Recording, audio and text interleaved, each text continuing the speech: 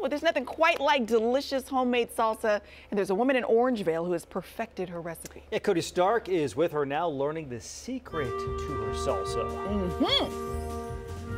Indeed, indeed. This is Marla Todd. Marla has a fantastic sense of humor and is quickly becoming my favorite person. I'm just telling you right now, you were hilarious. Okay, so let's talk about your salsa. Number one, if you want to see how funny her sense of humor is, you just look in the labels here. These are also great. Give me that salsa. Give me that. Give me that. Give me that. We've got, you heard it here. This salsa's great. And so all the labels are, and it is. It's not false advertising. It's delicious salsa. It's wonderful. I like the salsa. Cody needs salsa. And there's each label is its own unique flavor, and you can make your own, and you can make your own unique flavor.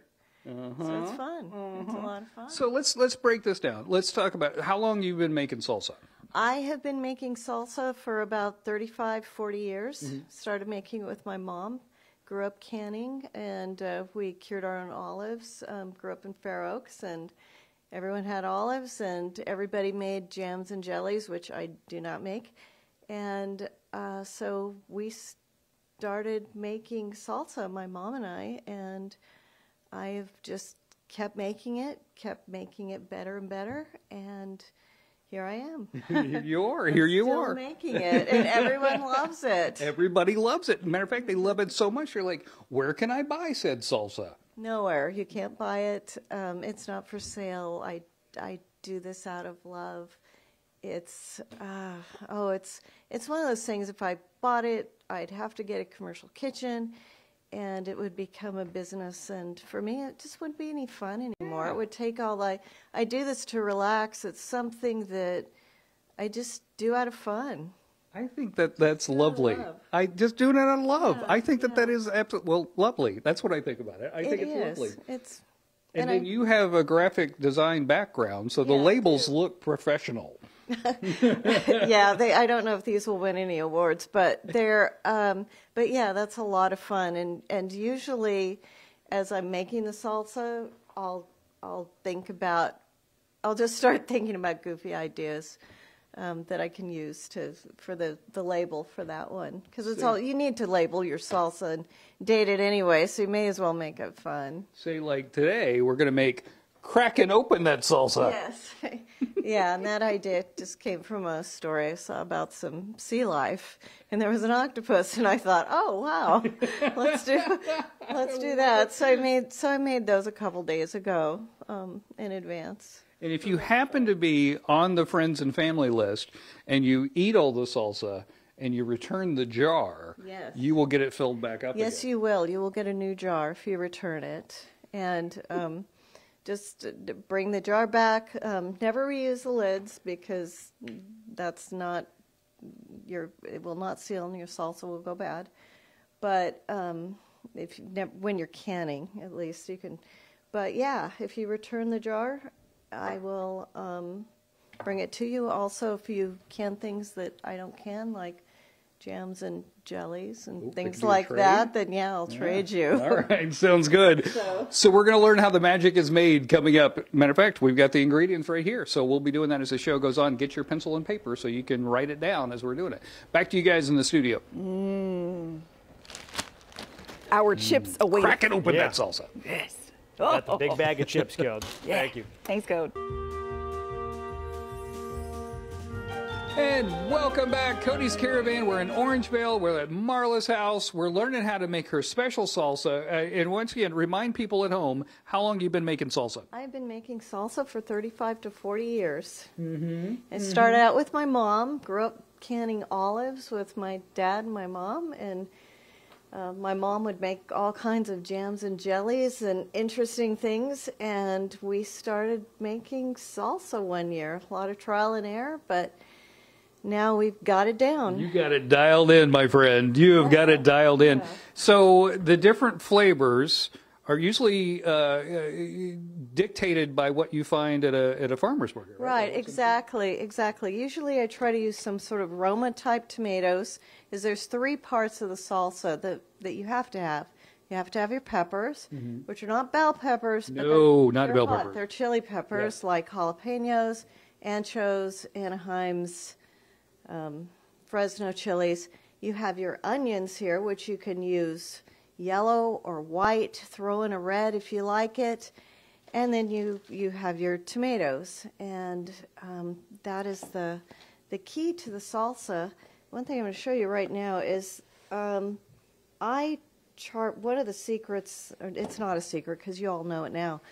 One of the things about is my tomatoes is I sprinkle them with salt, and I usually don't have to add any more salt to the salsa when I make it. Oh, really? And this Okay. will all be canned water bath, or you can make it fresh. Either way, it's all good. It's all good. So a lot of times I know people will do a water bath, Yeah. but you like to roast them because that gives a little more Roast oomph. it, you give it a little flavor. Also, it sweetens it up. I mean, it brings out the flavor, so you don't have to add any sugar to it. And that's one thing that makes salsa one of these perfect foods, is there's very little salt in it. You could even do it salt-free if you want to. And it's all natural. These came from the organic, certified organic farmers market, the one off of Sunrise and Folsom Boulevard and on Saturdays. And so once you get the three basics, you can then add whatever you want. And so I'll show you some of those additions to it. Okay, but it's really it's all good for you. It's all good for you. Yeah. Okay, so let's what put this I'll guy do- in the oven. Yeah. What I'm going to do is take this out so Cody can slip that in, and I'm going to take this out, and this is what you end up with. Probably about 20 minutes to a half hour. You get these nice tomatoes that have this nice char Yes. on the top. So it's like fire roasted, but you don't need a fire. You do it at home in your broiler. And then you just, I don't have a bowl here for this. But then when these cool down a little bit, see how the skin, you don't want the skin on it. Oh, I'm okay. going to use my fingers. The skin just slides right off. Oh, so take the skin off. So the skin off. You don't want the skin off because it'll turn out tough. So you put the skin off, and then I've got a paper bag over here that I'm going to throw all the skin in, and then that'll go either in the compost pile, or if you live in Sacramento County, it goes in your green waste can. Okay, so love that's how our she's first so process. knowledgeable. So that's the We will first process. pause. Next part of the process is coming up, and then the eating time happens. Yeah, exactly. Okay. That's the best time, and it's worth the wait. I'm telling you, I've been snacking on it all morning. It is worth the wait. It's delicious. All right, so stick around. We got more in her salsa recipes with Marla coming up. Okay. Back to you guys. Hey, Code, your shirt du jour, apparently you have very good taste, because one of our viewers Oh, emailed and said, hey, Cody's got great taste. I got the same shirt. That's Todd. You and Todd are rocking the same shirt. Are you serious? Yes. It's fantastic. Twinsies. Twinsies. So good. Right? oh man. You both have stylish eyewear glass. Fabulous. Oh, excellent. I got a twin out there. Yeah, you do. Thanks, Code. All right, this salsa we're about to show you is so good you simply will have to have the entire thing. Okay, so let's check back in with Cody. He is eating some salsa for breakfast. I don't think that is a bad idea at all. Oh, it's so good. It's so good. But remember, you can't buy it. You got to be a friend. You gotta invite her to a party because she'll bring it to there. Okay, so we started with the tomatoes. In the Right. first step. What's our next step? We have the tomatoes. Then you have your tomatoes, and next you have to process everything and cook it down and flavor it. So the first thing I usually do before the tomatoes, while the tomatoes are roasting, I take care of the peppers and the onions. And so I put them in my, I'm using a blender with a lot of blades in here. If you use just a regular kind of blender with just the one little blade in the bottom, that's not going to work. It's going to clog up. So use a blender, use either a food processor or a blender with multiple blades inside. And so I take the peppers and the onions, and I put some vinegar in it because you need vinegar if you're water canning You need the acidity up to make your salsa safe and tasty. Okay. Now let's, before you hit the button, peppers. What kind of peppers are we talking Peppers. I use serrano peppers, ancho peppers, jalapenos, always some jalapenos in there. Today we have Fresno peppers too, and I usually use Anaheim peppers, but I couldn't find any for today. Now, So, one thing she doesn't use is bell peppers. If you put bell peppers in your salsa, you're doing it wrong. You are. If you want to use bell peppers and do some sort of condiment with bell peppers, you need to find a different recipe. This is for traditional salsa made with chili peppers. So whatever chili peppers are available, whatever flavor you want. Don't use the little Thai chilies and the little teeny ones, because those texture and flavors, not wrong, but any common chili pepper that's out there that you can find, either grow your own or find in the farmer's market or in your grocery store. So those all work, whatever flavor you want. Also, if you want to use chipotle peppers, here's some here, and can you smell it? If you want to give it that nice smoky flavor, these are canned chipotle peppers. They're pretty spicy, but if you like pretty spicy, use these in as many as you want. And if you don't want it that spicy, just throw in one of them and use the adobo sauce around it. It's really, really nice. Gives it a nice kind of smoky flavor. And so after we... Let's wake some people up. Go ahead. Yeah, so I'll wake everybody up. So we want to power this on. Just do a few pulses. We don't want to do about 5 pulses. We don't want to liquefy it unless you want more of a, what is that, like a picante sauce? Yeah. So we just get everything, do a few pulses. Chunky. Yeah, get it nice and chunky. But that's up to you, because when you make this, it's your salsa. Excuse me. Watch out for the peppers. They're hot. Yeah, that gets me. So, and then you dump all of these, get all these dumped in here. Real nice. And then you just keep, and then you keep going. Let's pause right there, because we'll have another segment where we'll keep going. Okay. Yeah, I'm learning stuff. Yeah, you are. Yeah, that pepper does kind of take your breath away. It went, whoa. Hey, Code. Once again, yes, ma'am. I was going to ask, where do you want to send the caravan next? But finish your thought. Well, I was about to say, if you have something that's a labor of love that you do, and you're like, no, I do not want to sell this because I find joy in the thing, and giving it away is a joy. Like we met our friend that paints every day.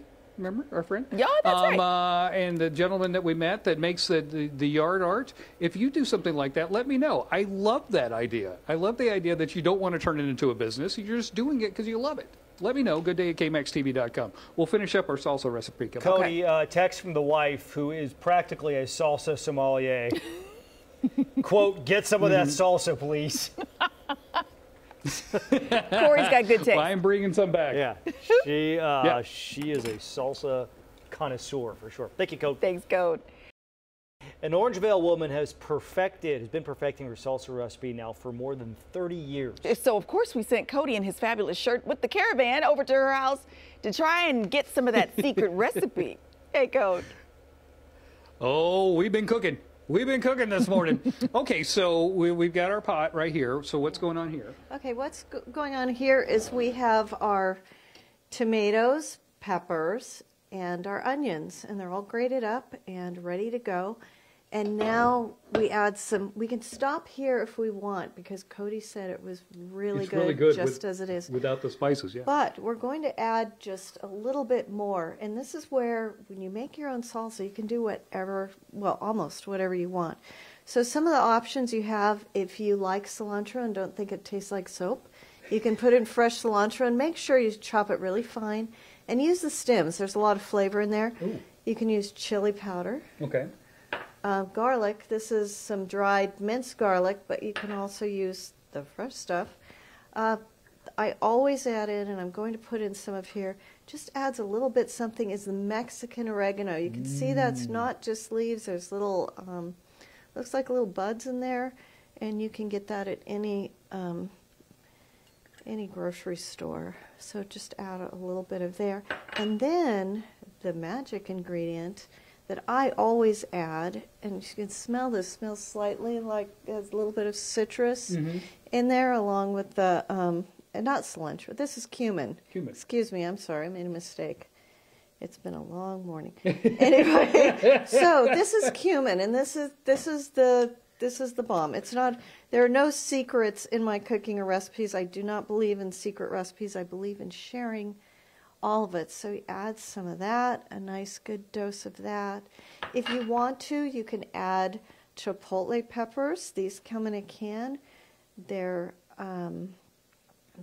jalapeno peppers that are in an adobo sauce, and I don't know what that means. And but it's really, really good, and it adds this really wonderful, rich, smoky spiciness to your food. And also, I'm going to add just a little zing to it. I'm going to add a half a lime. Okay.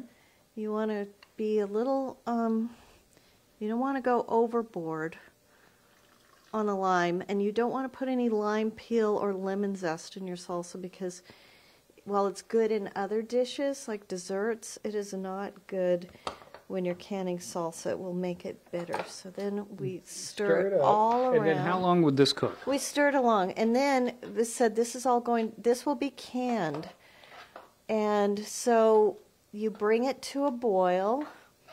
Bring this to a boil, and then let it simmer for about 25 minutes. From there, you put it in your hot jars, and I forgot to take this out. Get one of these things to. You put it in here. We got to wrap up, unfortunately. And that's what you do, and then you have salsa. Can it according to water bath instructions for. And it usually generally cans go in water bath for about 30 minutes, and you have salsa that you can have all year long. It's real good. It is. It's really good. And also you can make it all year long. So it's great. You need to put a funny label on it and make all your friends happy. And make it exactly how you want to make it. They're so good. Thank you for hanging out with us this morning. Oh, you're welcome. It was a You lot are of fun. delightful. It was fun. I'm telling you, I have had so much fun here. You guys should have heard the conversations in between the commercial breaks. It was so fun. Thank you again. If people would like the recipe, where can they find it? You can find it on westcoastreview.com. That's west-review-.com. And I highly recommend it. Thank you, Marla. Appreciate you. Back to you guys in the studio. And yes, I'm bringing a bunch back. Yay! Got the chips. We ready. Thanks, Code. You ready? Thank you, Cody.